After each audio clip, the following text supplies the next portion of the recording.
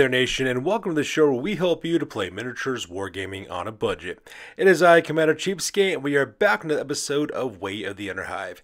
This series is dedicated to helping brand new players to Necromunda build their starting rosters and learn more about the game mechanics of their favorite gangs. And on today's episode, we will discuss playing a Saar gang in the Aranthian Succession. We will discuss the positive and negative aspects of playing the Aranthian Succession, as well as the impact the Aranthian Succession has had on Saar gangs. We'll discuss alliances, brutes, hangers-on, as well as hired guns, provide a 2,400 starting roster that you could use in your very first campaign, detail how to play that gang on the tabletop with our tabletop tactics, and also talk about how you can develop the gang as the campaign continues. And of course, provide more critical information that could be useful in your campaigns.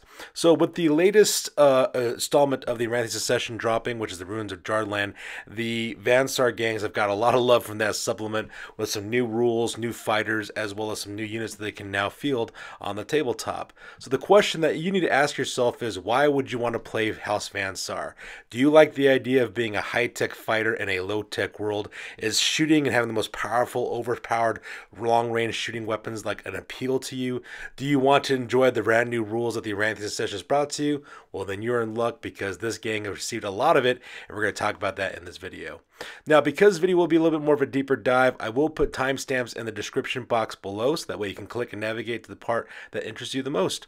So that being said, let's go and talk about the positive and negatives of playing in the Aranthian Succession. So first of all, let's talk about the positives of playing in the Aranthian Succession. You have anywhere between 2,000 to 2,400 credits to spend on your gang. 2,000 credits if you're staying in the Underhive, and 2,400 if you're going out into the Ash Wastes. So that is double the starting points that you have to create your gang, which is absolutely fantastic.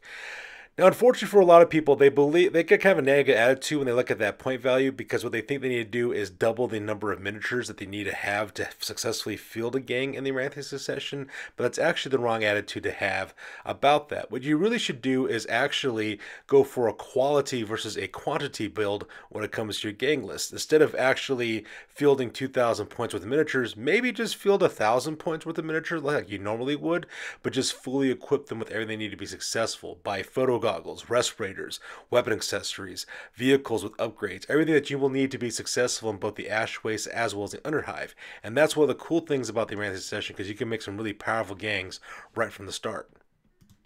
Now, while it is kind of cool to have that, there are some negative effects of actually playing in the Aranthian Succession.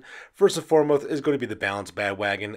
Balance bandwagon people are going to have a heyday with the Aranthian Succession rules, especially if their gang has not received any love from the Aranthian Succession as well. For the last installment of the Aranthian Succession, for example, House Delac didn't get any new units or new fighters, for example, to add to their gang, or vehicles for that matter. But they did get some help with the vehicle crews, as well as some expanded things they can purchase for their vehicles with the Apocrypha Necromunda rules. But for the most part, though, they don't have anything new with that. Now, I doubt that Delac players will complain, because Delac player gangs are usually pretty powerful themselves. But I'll talk about other groups. Things like cults, for example, didn't get any support from the Aranthian Succession. Ash Waste Nomad players haven't gotten very much love either. But then again, they're also playing very difficulty as well. So anybody who's going to be, pitching a fit about not getting support, they're going to, have a heyday with the fact that your gang has all this support from the Aranthian Succession. They don't. Another problem I also go run into as well is that the narrative campaign is actually very narrative heavy, with a lot of narrative based scenarios as well as narrative based builds. So if narrative wargaming is not exactly your forte, the Aranthian Succession could be something you might not want to engage in. So those are some aspects of the negatives of playing in the Aranthian Succession. Now let's talk about exactly how the Aranthian Succession setting impacts Saar gangs. First of all, you can double the number of champions in any gang now. So instead of just normally going with normal number of 2 champions, you can actually go up to 4 champions, which is kind of nice as well. And with the additional bump in the credit increase for your gang starting roster, Cyber Arachnids, if you always want to get those exotic beasts to help support your gang, that is now a viable option. Same thing with buying weapon accessories. Saar gangs are actually quite heavy in adding weapon accessories, such as suspensors for heavy weapons, infrasights, gun shrouds, all kinds of different things that they want to add to their weapons to make them a little bit more durable and better in the combat. Things like hot shot last packs, focusing crystals. Before, when you start off a gang, you usually could not get those materials, but now you could also get that now. And so another thing that Saar gangs have also kind of struggled with is that they're really points heavy. So their gangs have usually been really outnumbered, but never outgunned, because the firepower makes the difference for them. So this kind of helps balance that a little bit more, where you can have more fighters starting off in your gang right from the start. Another thing that's really awesome is some of the supports you now receive as a Vansar player from the Ruins of Jardland expansion. First of all, you can now purchase what's known as Ash Waste Grav Cutters. You can get these for your primes, your augments, as well as your techs. It adds 2 inches to your movement allowance. You don't get to be able to do the hit and run ability like you could do for your Neotechs, but that's perfectly fine though, because now you can get those for primes, augments, and techs, so that way they can fly around the battlefield with your Neotechs at the same time. You also have access to a new vehicle crew. Those guys are called House Vansar Technicas, and they can actually drive vehicles now for your crews and actually do that, so that's really awesome. And at the same time, we also have a new brute called the Ashways Arachnorig as well, which also comes with jump boosters. It's kind of like the same kind of guys from the House Orlok records. They're kind of like that, except imagine an Arachnorig with one of those jump boosters, and you get an idea of what these guys can actually do. So they can cause a lot of destruction and a lot of problems for enemies as well. So now that we're done talking about exactly how House Van Saar gangs have been impacted by the Aranthian Succession, let's go and talk about the alliances you can take for this gang. Now, the nice thing for House Van Saar, because it is one of the starting house gangs, they do come with strong alliances, which is kind of nice. For the strong alliances, they have a strong alliance with the Promethean Guild. So if you want to make a Merchant Guild alliance, those are the guys you would go with. You also have the Imperial Posters. So if your game becomes an outlaw gang, they can make an alliance with the Imperial Posters. And they could also go with House Catalyst, which is a noble house gang. So depending if you're a legal law-abiding gang or an outlaw gang, it doesn't matter. You can still make alliances with them.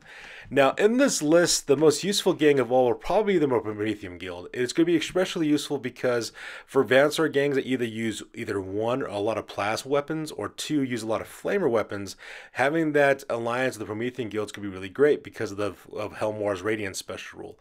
What that basically does, it removes the scarce trait from plasma weapons, so that way if you fail your ammo roll, you can just re-roll it again and try to find more ammo later on instead of running out for the rest of the battle.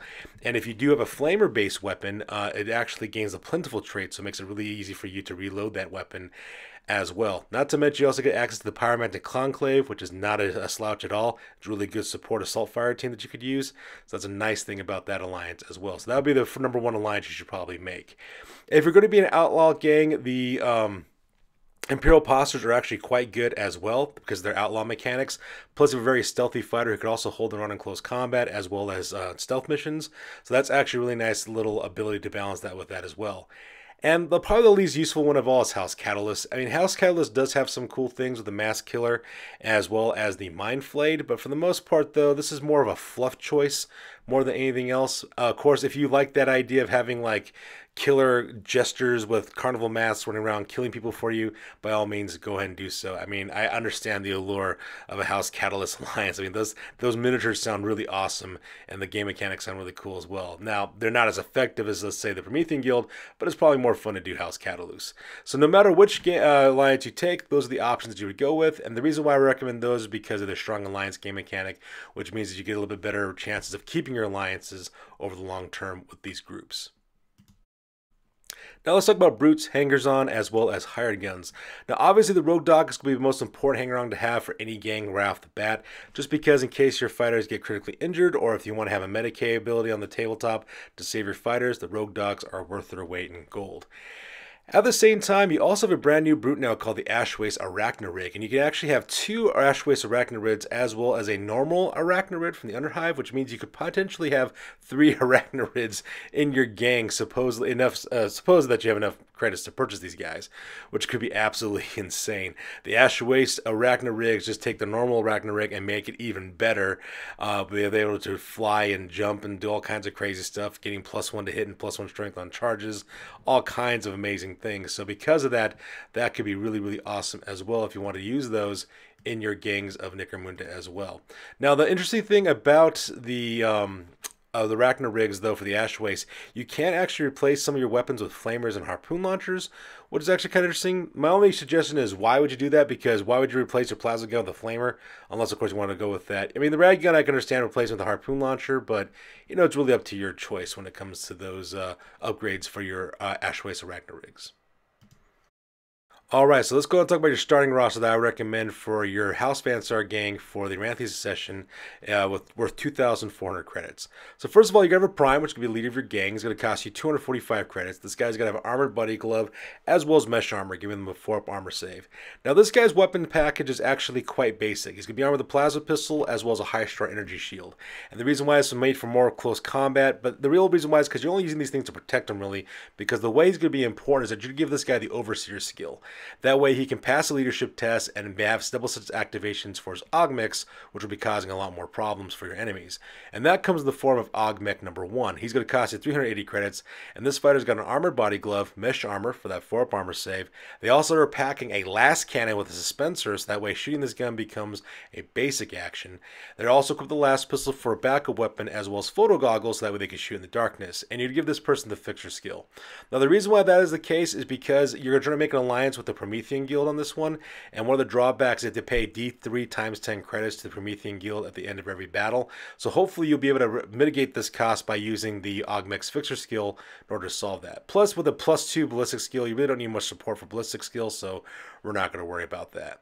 Now, Augmek number 2 is going to cost you 335 credits. This guy is also going to have an Armored Body Glove as well as Mesh Armor for that 4-up armor save, but they're going to be equipped with a Flamer, and they're also going to have a Last Pistol for a backup weapon.